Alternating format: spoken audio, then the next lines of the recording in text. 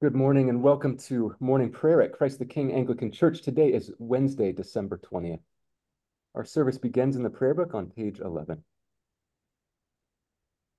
Grace to you and peace from God our Father and the Lord Jesus Christ. Let us humbly confess our sins to Almighty God. Almighty and most merciful Father, we have erred and strayed from your ways like lost sheep. We have followed too much the devices and desires of our own hearts. We have offended against your holy laws. We have left undone those things which we ought to have done, and we have done those things which we ought not to have done. And apart from your grace, there is no health in us. O Lord, have mercy upon us. Spare all those who confess their faults. Restore all those who are penitent, according to your promises, declared to all people in Christ Jesus our Lord. And grant, O most merciful Father, for his sake, that we may now live a godly, righteous, and sober life, to the glory of your holy name. Amen. The Almighty and merciful Lord grant you absolution and remission of all your sins, true repentance, amendment of life, and the grace and consolation of his Holy Spirit. Amen. O Lord, open our lips. And our mouth shall proclaim your praise. O God, make speed to save us. O Lord, make haste to help us. Glory be to the Father, and to the Son, and to the Holy Spirit. As it was in the beginning, is now, and ever shall be, world without end. Amen. Praise the Lord. The Lord's name be praised. And we will continue this morning with the Venite. That is my choice for the morning. It is the Venite on page 14. And we say together, O come, let us sing unto the Lord. Let us heartily rejoice in the strength of our salvation. Let us come before his presence with thanksgiving and show ourselves glad in him with psalms. For the Lord is a great God and a great King above all gods. In his hand are all the depths of the earth, and the heights of the hills are his also. The sea is his, for he made it, and his hands prepared the dry land. O come, let us worship and fall down, and kneel before the Lord our Maker. For he is our God, and we are the people of his pasture and the sheep of his hand. We now will have our psalm and lesson for the morning. Our psalm this morning is Psalm 119, beginning at verse 129 on page 436. Your testimonies are wonderful, therefore does my soul keep them. When your word goes forth, it gives light and understanding to the simple. I opened my mouth and drew in my breath, for my delight was in your commandments. O look upon me and be merciful unto me, as you always do for those who love your name. Order my steps according to your word, and so shall no wickedness have dominion over me. O deliver me from those who deal wrongfully, and so shall I keep your commandments. Show the light of your countenance upon your servant, and teach me your statutes. My eyes gush out water because of those who do not keep your law. Righteous are you, O Lord, and true are your judgments. The testimonies that you have commanded are exceedingly righteous and true. My zeal has even consumed me, because my enemies have forgotten your words. Your word is tested to the uttermost, and therefore your servant loves it. I am small and of no reputation, yet I do not forget your commandments. Your righteousness is an everlasting righteousness, and your law is the truth. Trouble and heaviness have taken hold of me, yet my delight is in your commandments. The righteousness of your testimonies is everlasting. Oh, grant me understanding, and I shall live. I call with my whole heart. Hear me, O Lord, I will keep your statutes. Even unto you do I call. Help me, and I shall keep your testimonies. Early in the morning do I cry unto you. for in your word is my trust. My eyes open before the night watches, that I may meditate on your words. Hear my voice, O Lord, according to your loving kindness. Give me life according to your judgment. They draw nigh who in malice persecute me and are far from your law. Be near at hand, O Lord, for all your commandments are true. Concerning your testimonies, I have known long ago that you have founded them forever. Glory be to the Father, and to the Son, and to the Holy Spirit. As it was in the beginning, is now, and ever shall be, world without end. Amen. Our reading this morning is the 12th chapter of the book of Revelation. And a great sign appeared in heaven, a woman clothed with the sun, with the moon under her feet, and on her head a crown of 12 stars. She was pregnant and was crying out in birth pangs and the agony of giving birth. And another sign appeared in heaven. Behold, a great red dragon with 7 heads and 10 horns, and on its heads 7 diadems. His tail swept down a third of the stars of heaven and cast them to the earth. And the dragon stood before the woman who was about to give birth, so that when she bore her child, he might devour it. She gave birth to a male child, one who was to rule all the nations with a rod of iron. But her child was caught up to God and to his throne, and the woman fled into the wilderness, where she has a place prepared by God in which she is to be nourished for 1,260 days. Now war arose in heaven, Michael and his angels fighting against the dragon, and the dragon and his angels fought back. But he was defeated, and there was no longer any place for them in heaven. And the great dragon was thrown down, that ancient serpent who is called the devil and Satan, the deceiver of the whole world. He was thrown down to the earth, and his angels were thrown down with him. And I heard a loud voice in heaven saying, now the salvation and the power and the kingdom of our God and the authority of his Christ has come. For the accuser of our brothers has been thrown down, who accuses them day and night before our God.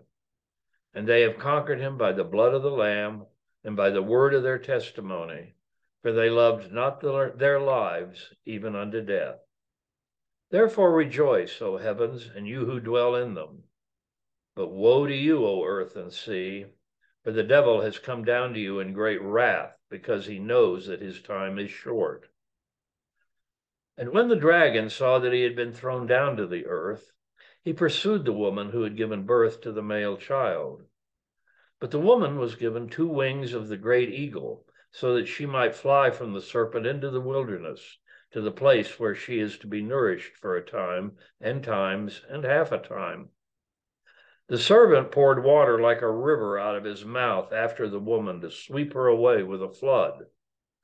But the earth came to the help of the woman, and the earth opened its mouth and swallowed the river that the dragon had poured from his mouth.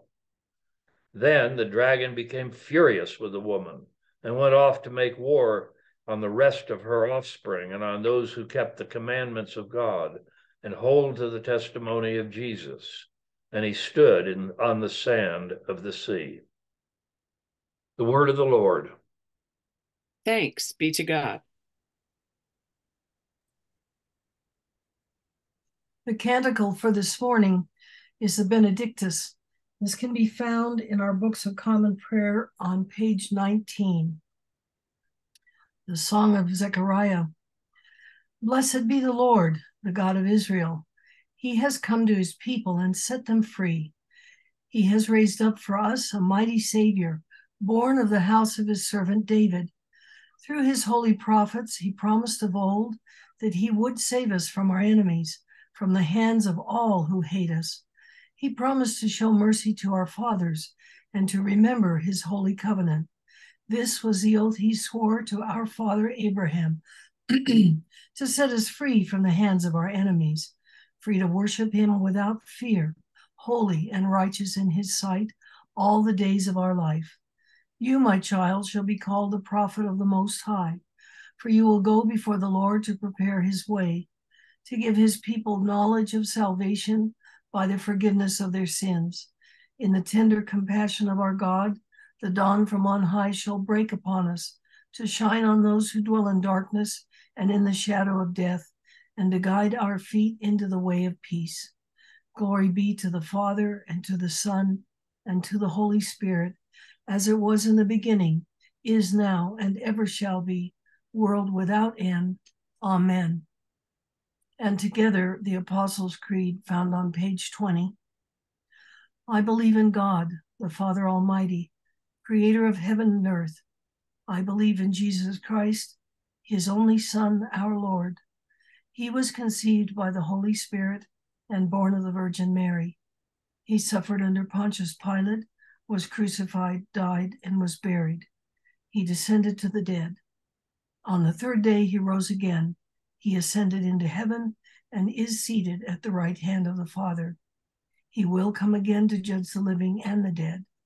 I believe in the Holy Spirit, the Holy Catholic Church, the communion of saints, the forgiveness of sins, the resurrection of the body, and the life everlasting. Amen. The Lord be with you. And with your spirit. Let us pray. Lord, have mercy upon us. Christ, have mercy upon us. Lord, have mercy upon us. Our Father, who art in heaven, hallowed be thy name. Thy kingdom come, thy will be done, on earth as it is in heaven. Give us this day our daily bread, and forgive us our trespasses, as we forgive those who trespass against us. And lead us not into temptation, but deliver us from evil. For thine is the kingdom, and the power, and the glory, forever and ever. Amen. O Lord, show your mercy upon us. And grant us your salvation. O Lord, guide those who govern us. And lead us in the way of justice and truth. Clothe your ministers with righteousness. And let your people sing with joy. O Lord, save your people. And bless your inheritance. Give peace in our time, O Lord. And defend us by your mighty power. Let not the needy, O Lord, be forgotten.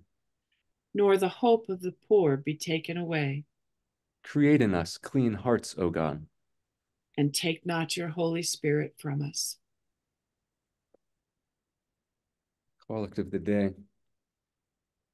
O Lord Jesus Christ, you sent your messengers, the prophets, to preach repentance and prepare the way for our salvation. Grant that the ministers and stewards of your mysteries may likewise make ready your way, by turning the hearts of the disobedient toward the wisdom of the just, that at your second coming to judge the world, we may be found a people acceptable in your sight. For with the Father and the Holy Spirit you live and reign one God, now and forever. Amen. Collect for grace. O Lord, our heavenly Father, almighty and everlasting God, you have brought us safely to the beginning of this day. Defend us by your mighty power, that we may not fall into sin nor run into any danger, and that guided by your Spirit we may do what is righteous in your sight. Through Jesus Christ our Lord. Amen. Our prayer focus this morning is for our missionaries, and I invite prayers both out loud and in silence at this time. Heavenly Father, we thank you for our missionaries and your many blessings to us through them. And we ask, Lord, that you would allow our missions committee to make wise decisions and to communicate wisely and well with them, and to show them our support and our love and our gratitude. Heavenly Father, we thank you that so many that we know have answered the call to be your missionaries to the world in so many and different ways. Missionaries to inner city children, missionaries to the incarcerated, and missionaries in a way that seem a little different, whether it's for the homeless or whether it's translating Bibles into different languages. Lord, we lift all of those that we support by prayer and by money. But most of all, Lord, we ask that we be your missionaries too. Each and every day, we be your emissaries of showing Jesus to this world, especially at this time, Lord, when perhaps hearts are a little more open to hearing the gospel. Thank you, Lord, that so many that we know, such as Jean and the Kairos people, that they believe deeply in doing just that, sharing the gospel. Thank you, Lord. Yes, Lord, I with my whole heart thank you for all the many years that the people at Christ the King and other churches who have melded into us have quietly and faithfully supported our missionaries such as Jean and Kairos and LifeQuest, and have through the church and independently through their prayers and their pocketbooks supported these people and these works. And I am so thankful for the meeting we had yesterday. It was spirit filled. There were new people and new energy in the room. It was delightful. And I ask you, Lord, to continue to lead us at Christ the King. Show us the things, as we prayed yesterday, show us the things you would have us support. Show us the things you would have us set aside, whether for just a season or for longer. There are seasons to outreach, and some of the outreaches we've supported are doing well and no longer need our help. And some of them desperately need our help. Some of them are just beginning. So show us which things you would have us support and how you would have us support them. Show us the things here in the neighborhood you would have us seek out and support. Show us how you would have us work with the other churches here in the neighborhood. We know, we talk about the fact that you have a work you would have us do, and we all feel it. We just need you to point us and show us, give us the courage to walk in the direction you've given us to go. We thank you, Lord, for your presence among us.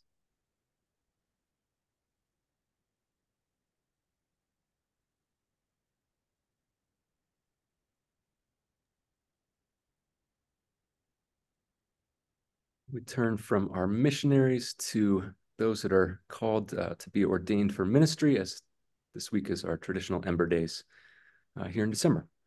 So let us pray. Almighty God, the giver of all good gifts, in your divine providence, you have appointed various orders in your church. Give your grace, we humbly pray, to all who are now called to any office and ministry for your people.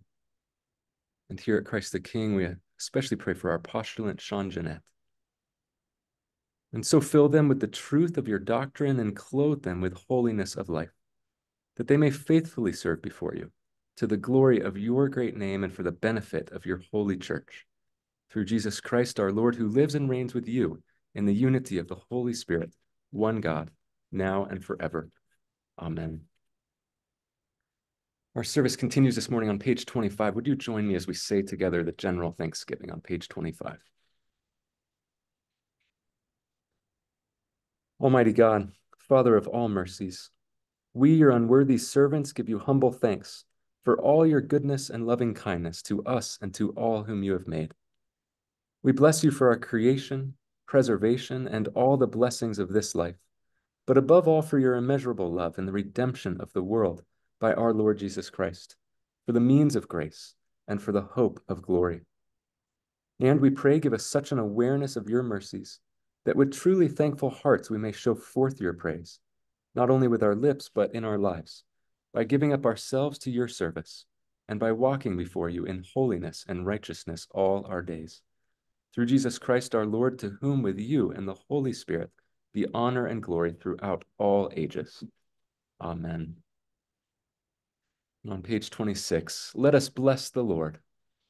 Thanks be to God. Together we say the grace of our Lord Jesus Christ, and the love of God, and the fellowship of the Holy Spirit be with us all evermore. Amen.